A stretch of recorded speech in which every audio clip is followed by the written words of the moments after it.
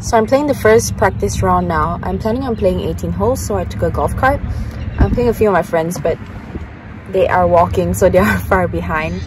But yeah, I'm gonna play 18 holes, so that's why I took a cart and plan to see the course today and then probably play 9 the following 2 days.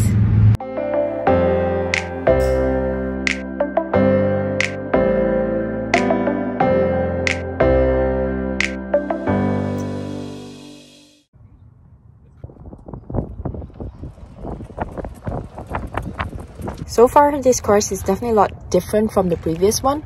Like, if you guys can see, there are actually trees that have leaves on them. And the conditions are a little bit different. The putting green is, I feel like, a little bit slower. And it feels like you can be more aggressive with your short game here. So, and the bunkers actually have sand.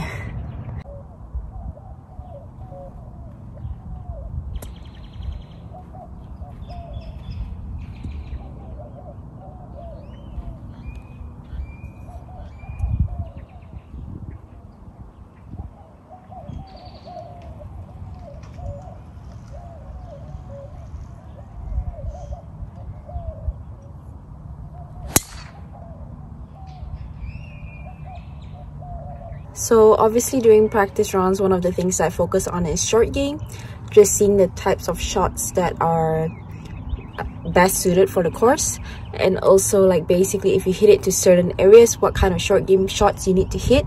So, you know, if there's a shot where you go and you're just like, okay, this is an impossible shot, if it's to this pin, you know that that's one place that you definitely do not want to go.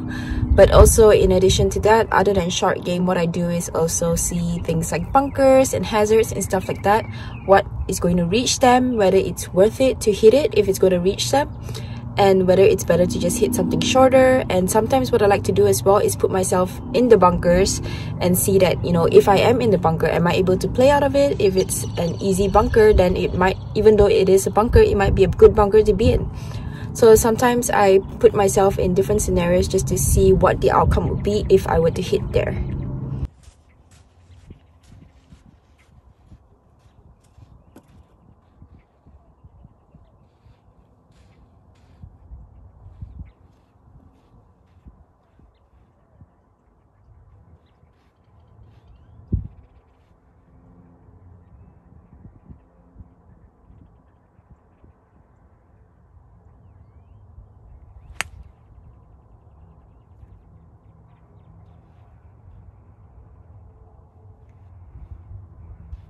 So another reason why I like to do things such as, you know, hit out of bunkers and stuff like that when I get the chance in a practice round is because sometimes you're afraid of something because you don't know what is going to happen if you get into it.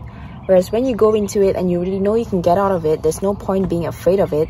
So then you're just able to focus on, you know, instead of trying to avoid the bunker, you're able to focus on going onto the fairway or doing whatever you need to do, because there's nothing wrong with going into the bunker. You know that if you go into the bunker, you can get out of it.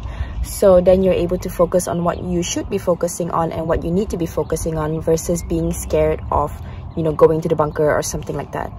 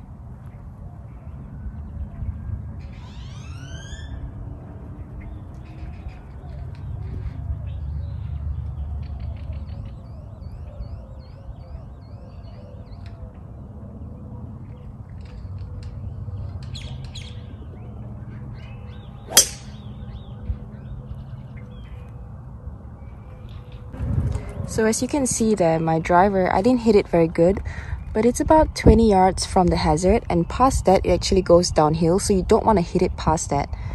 So because I had time there, I had time to hit both a driver and a 3-wood, and I think I'm going to be going with the 3-wood because as you can see, like, it wasn't that much difference in distance, and there's no point playing with the hazard here, and this is also a par 5. So I think it's really going to depend on the conditions, but if there is a headwind, I will probably hit a driver still. But if not, I'll probably just be having my 3-wood for that hole. And you know, it's always good to have more than one plan. And you know, that's the important thing too, because a plan is just a plan. Like, conditions are going to change. You know, if it's windy, if it's raining, things are going to change. So it's good to have more than one plan, but know that, you know, like for instance, I know that the 3-wood is a safe shot and the driver is still something that I can hit. So it depends on the conditions, but I know that if anything happens, the 3-wood will be my club that I can hit no matter what.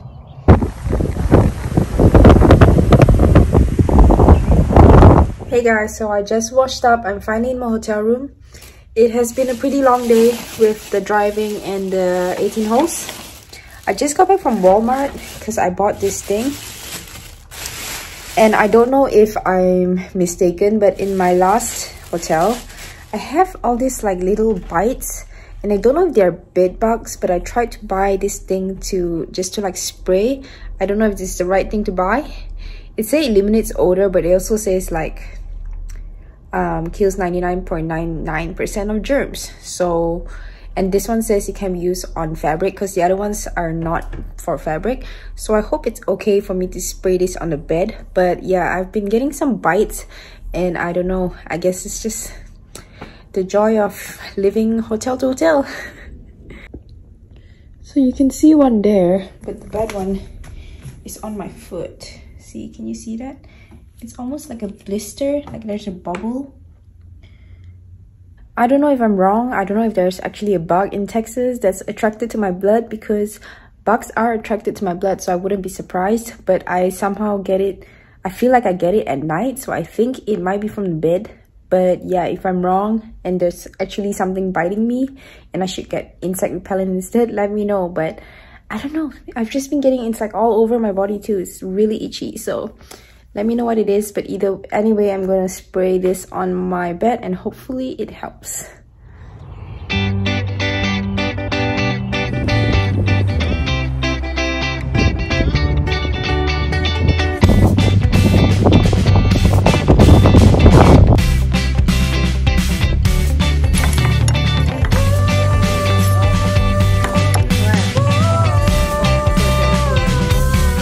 Oh my gosh guys, so I just finished my second practice round and I went to this pho place, Vietnamese food, for lunch with a few of my friends. And unbelievably enough, the owner knows who I am. Like, literally, what are the chances of that happening? Like in Wichita Falls, he was like, he saw me standing outside and he was like, there's no way this is her. Like, why would she be here? She's in Malaysia. And then he like came out and talked to me and he was like, yeah, I follow your videos and like I have a toddler, and you know, every time when he wakes up in the middle of the night, I watch your videos and try to put him to sleep.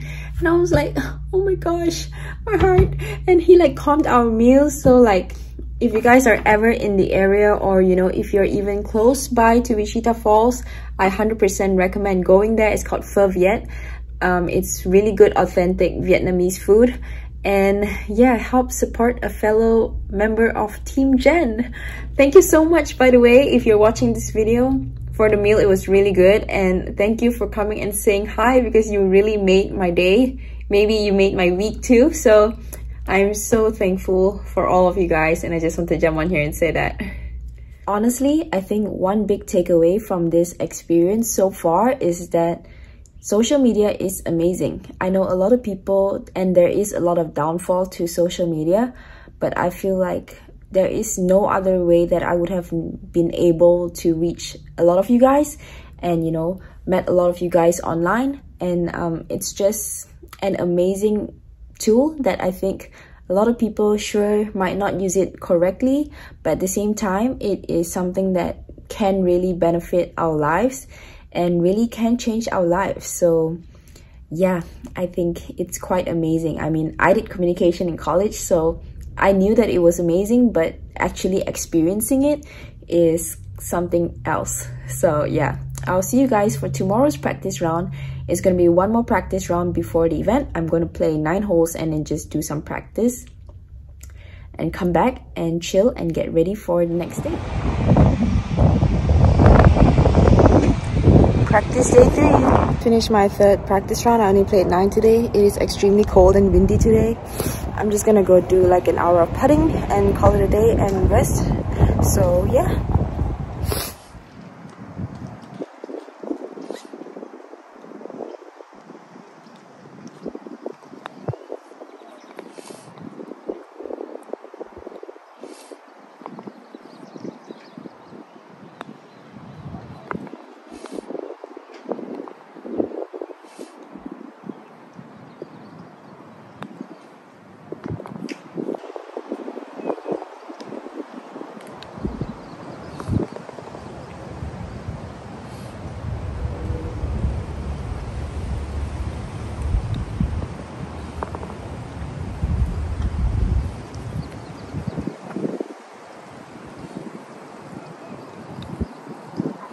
So I just finished my final practice before the round tomorrow. Like I said just now, it was a super windy and super cold day.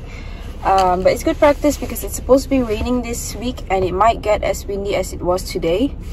So it's alright. One of the things that I find hard actually on the day before the tournament is really like knowing when to stop, because you know it's always like, oh, you want to end on a good feel, you want to have a good one before you finish, and then it's like, oh, you want to do your swing, you want to do your putting, you want to do your chipping, you want to do everything.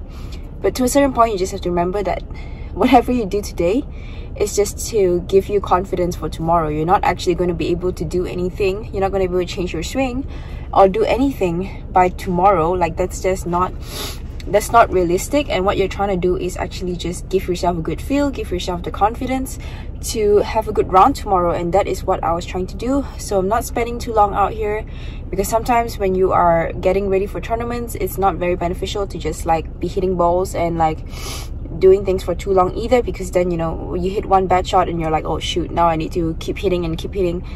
So yeah, like I said, aim there was confidence. I feel good. I did some putting, got a feel of the greens today, even on the course of course, and just did some short putts here, did some drills, and I'm feeling good and ready to go.